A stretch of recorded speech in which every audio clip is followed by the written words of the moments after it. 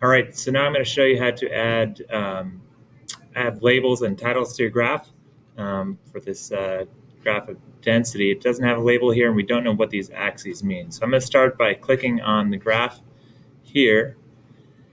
And don't click here because maybe this pane won't show up. Instead, make sure you click here in the middle of the field. And I want to add a title. So I'm going to go over here to Chart Axes and Titles. And chart title is the first thing that comes up. And here I'm going to type in whatever I think that it should be called. In this case, I'll call it density of substance X.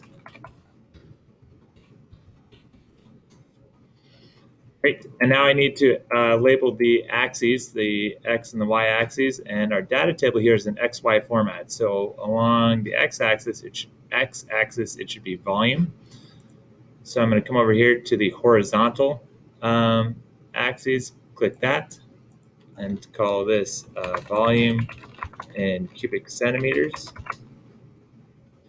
And do the same thing for the vertical. And this one would be mass in grams. And you're done.